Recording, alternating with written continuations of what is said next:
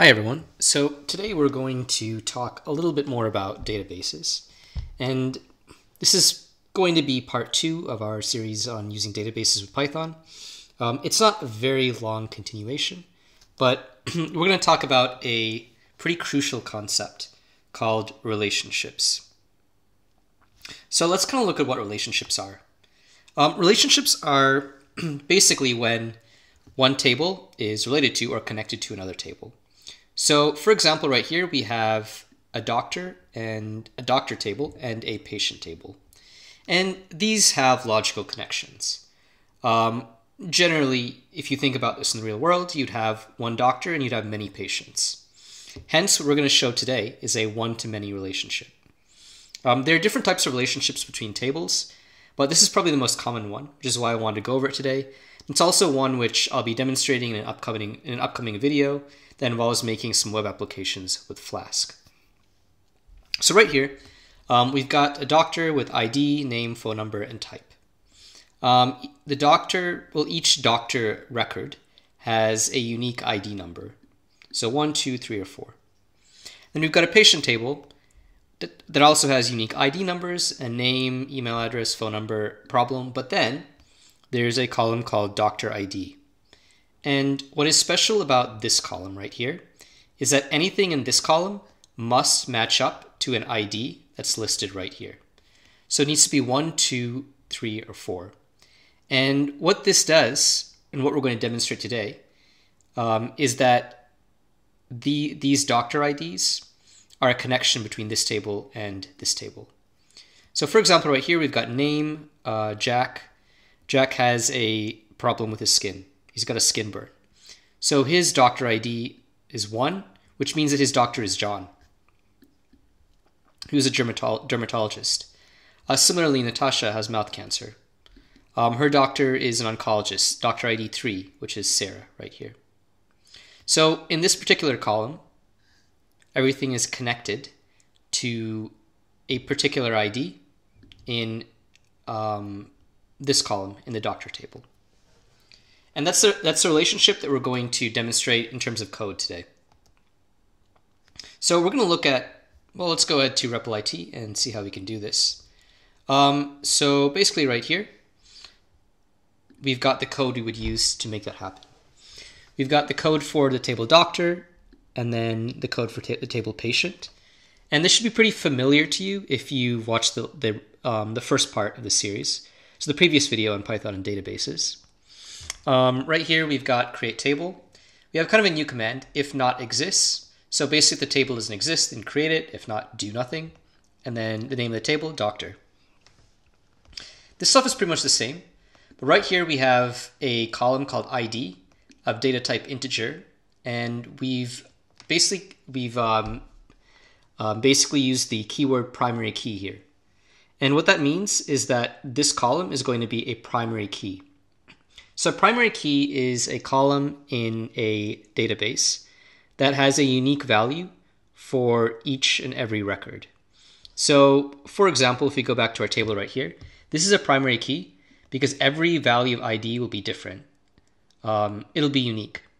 And the reason we have primary keys is to identify different records, okay? So for example, we could go to the ID 1 and we can get John, or we can go to the ID 4 and we can get Kathy.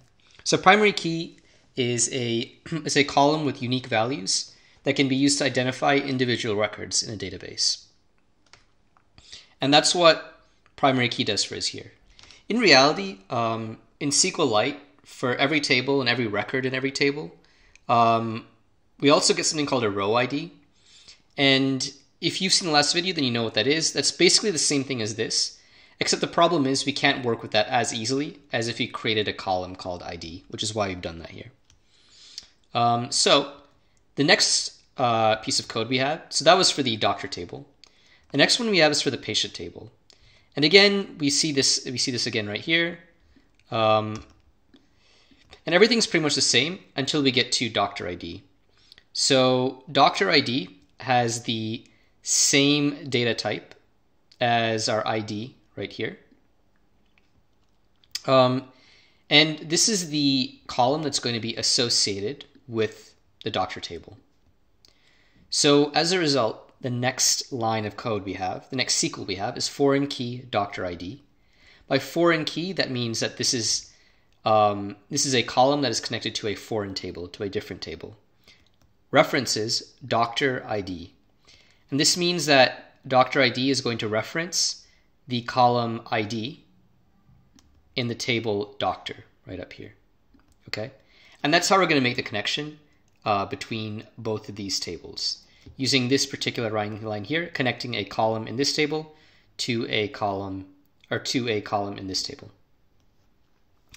And I've gone ahead and actually just created a database right here.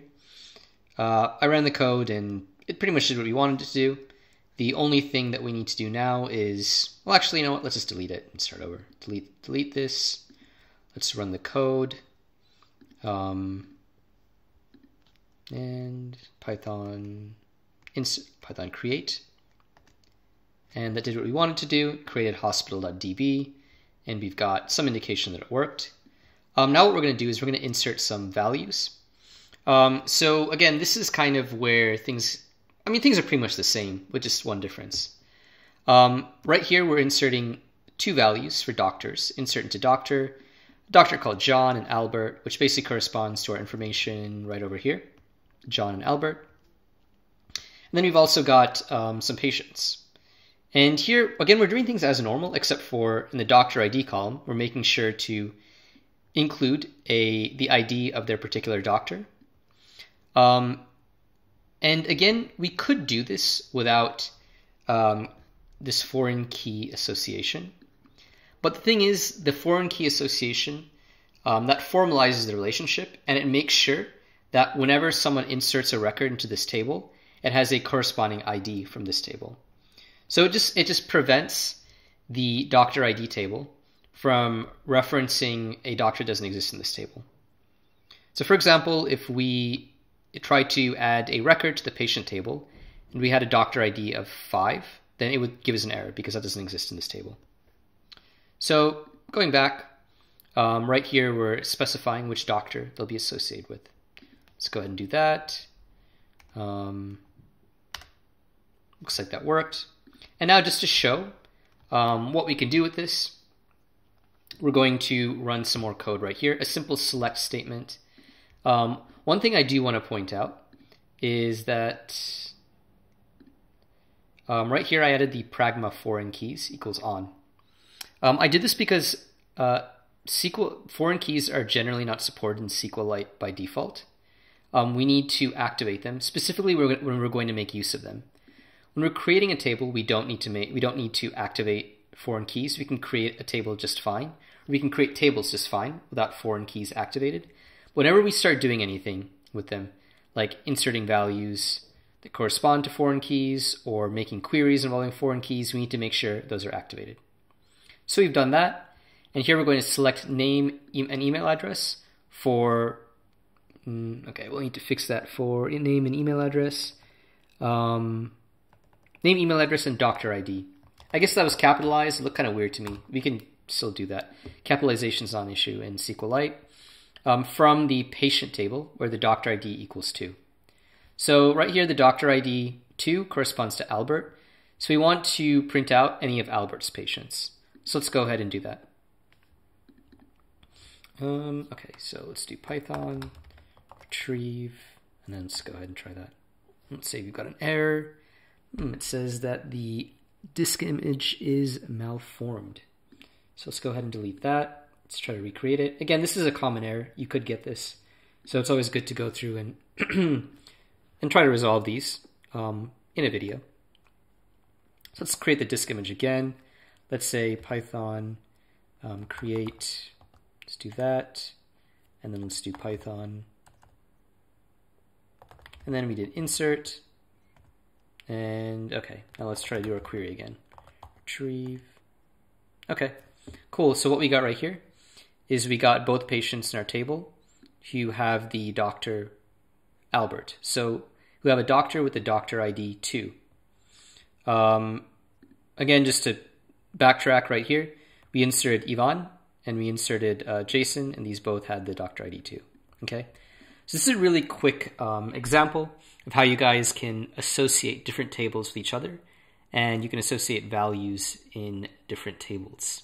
This gets especially important when you're creating more complex but also more useful programs, like for example a program in a hospital where you want to keep track of different patients.